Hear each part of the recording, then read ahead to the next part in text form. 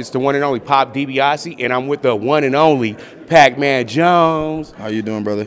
I'm good. I'm good. Blessed that I'm getting to talk to you right now. Now, Pac-Man, you out here in Vegas right now. You had an illustrious career. Went to West Virginia. Also was a big baller at the corner position and everything like that. What's your best advice for all these rookies right now, all these guys about to go to the NFL? Well, first, shout out to I'm Athlete. We're doing something special over there. Shout out to B. Marshall. But, you know, just enjoy it, man, and don't take anything for granted and work hard. You know, everything else will pretty much take care of itself, and respect the game.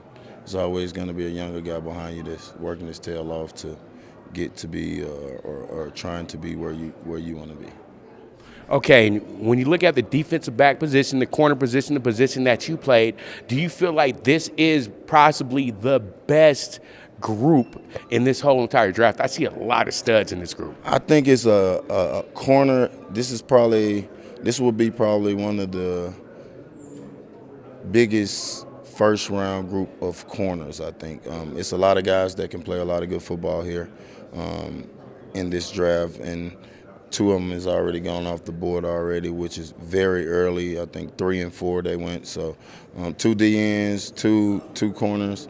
Let's see what 5 bring, but I think this might be a day where six guys at the cornerback position get called.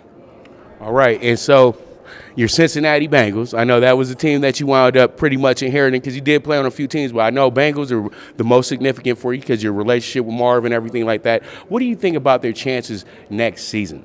I think it's high. You know, they had a hell of a season this year. They addressed a lot of key issues on the off seasons. Shout out to Believe in the Bengals with Pac-Man Jones and Solomon Wilcox. My Believe family over there. But they had a good season this year, I think. Mr. Brown made it rain on the offseason with the O-line. We're in a good place right now as far as Cincinnati Bengals. Like I said, our 22 starters are going to start, but it's never enough guys that can help us out. So eager, excited to see what we do at 31 today. All right, so you heard it from the man himself. He can't wait to see what's going on with that. Thank you so much, Adam, for